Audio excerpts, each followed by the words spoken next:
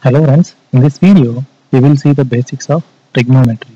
So before knowing the basics of the trigonometry, you should know what is angle. An angle is simply a trace out of the line from its initial position to the terminal position. So let us assume, so this is the initial position of the line. This is initial position of the line. So and its final position is at this one. So this is the final position.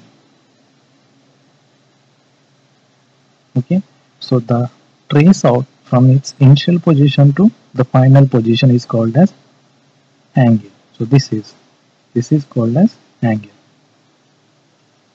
So what is angle? An angle is the trace out of a line from its initial position to the final position or terminal position is called as a angle. Okay, so this angle can be calculated with respect to the coordinate system or with respect to the circular. Okay, with respect to the circular. So this angle is calculated with respect to the quadrants. Coordinate means coordinate system contains quadrants. So QA, DRA and TS quadrants, and with respect to the circle.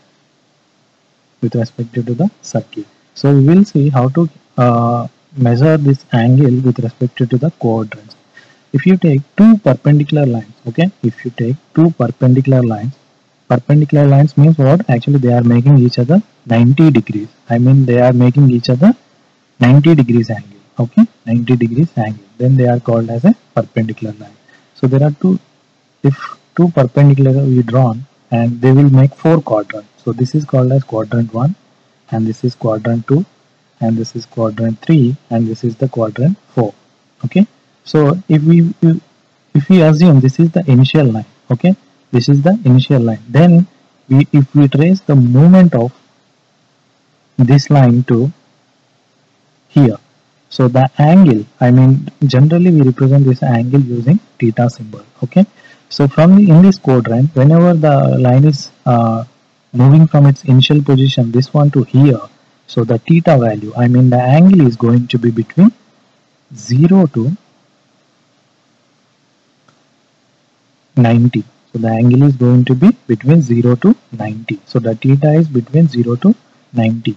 If it is moving from this initial position to here, so the tracing out, that means the angle is going to be between 90 to 180. Okay, 90 degrees to 180 degrees. Okay, the second quadrant, the angle is going to be between 19 to 180. So in the third quadrant, so if it is moving from here to here, so with respect to this one, so the angle is between 180 to 270, 180 degrees to 270. Okay, so this angle is from here to here and the second angle is actually here to here. So from this position, from initial position, and in this case the angle is going to be between 19 to 180 and here the angle is going to be between 180 to 270. And here from here to here if it is coming, so here to here the angle is going to be between 270 degrees to 360, 370 degrees to 360. So based on the quadrant, actually we can calculate the value of the angle. Okay, so if the given line is in the first quadrant, the angle is going to be between 0 to 90. For example, the line is somewhere between here, so the angle is going to be between 0 to 90. If the line is between somewhere here, okay, from starting from here to here, so the angle is going to be between 90 to 180. Okay, 90 to 180. So if the line is somewhere here, so the angle is going to be between 180 to 270. If the line is somewhere between here, from starting here, so the angle is going to be between 200 to 360. If the given angle is less than 90, okay, if the angle is less than 90, so less than or equal to 90, so then it is called as acute angle. And it is called as acute angle. Okay, so if it is between 90 to 180 degrees, if it is between 90 to 180 degrees, then it is called as obtuse angle. It is called as obtuse angle. Okay. So if it is 90 degrees, exactly 90 degrees, then it is called perpendicular, then it is called perpendicular. So if it is exactly 180 degrees, so then it is called as straight line. And it is called as straight line. If the given angle is between 180 to 360, 180 to 360, then it is called as reflex angle. Then it is called as reflex angle. Okay, so this is what angle about. So angle is what actually it is a simply trace out of a line from its initial position to final position. So this angle is can be calculated with respect to the quadrants or with respect to the circle.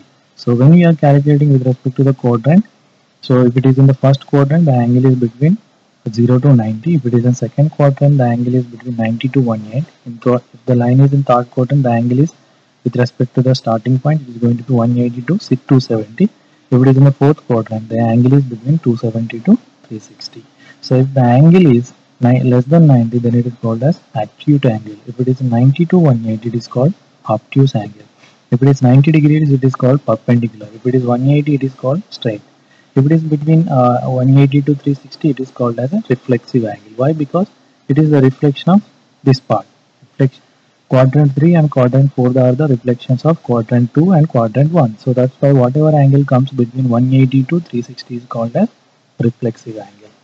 Okay. So now we will see how to measure the angle with respect to the circular.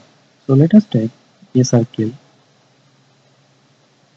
Okay, and the radius of the circle is r. The radius of the circle is r, and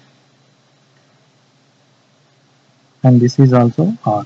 Okay, so this is the center of the circle O, and we assume this point is A and this point as B. Okay, this point A and this point is B. So here, if the length of the AB, then the length of the AB is equal to r. That means the arc length. This is the arc length is equal to radius. Arc length is equal to radius. Then the angle making here is called as 1 radian. The angle making here is called as 1 radian. Okay, so that is what so whenever we are measuring angle with respect to the circle, so whatever angle it is making here is called as is measured in radians. So 1 radian is equal to what? Actually, whenever the arc length is equivalent to the radian, so then the bisector, this sector, the whole sector is making whatever angle at the center is called as a 1 radian.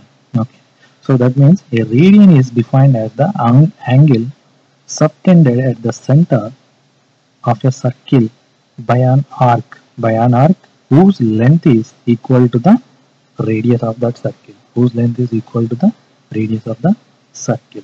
Okay, so that means so in this case what happen actually most of the times actually whatever radians here come, actually we can measure that one with respect to the angles. So pi radians is equivalent to 180 degrees. So always pi radians is equivalent to 180 degrees. Okay, so the circumference of this circle is going to be pi into diameter. Circumference is going to be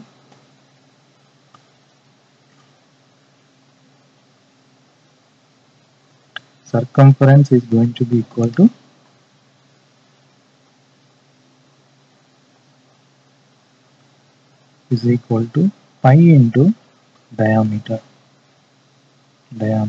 Okay, circumference is equal to pi into diameter. So pi is actually the number of radians. Pi is the radians. Okay, circumference. So circumference is given by 2 pi r. If r is the, this is going to be pi into diameter is equivalent to 2 into radius. So 2 and 2 is cancelled. This is going to be pi into pi. Okay, so pi is equal to 5. Okay, so what is the radian? So whenever the arc of length equivalent to the radius, whatever angle is making at the center of that circle is called as a radian. Okay, so that is what all about the radian. So I hope you got this one. Please watch next video to convert radians into degrees and degrees into radians. Thank you very much for watching this one, and please subscribe to my channel.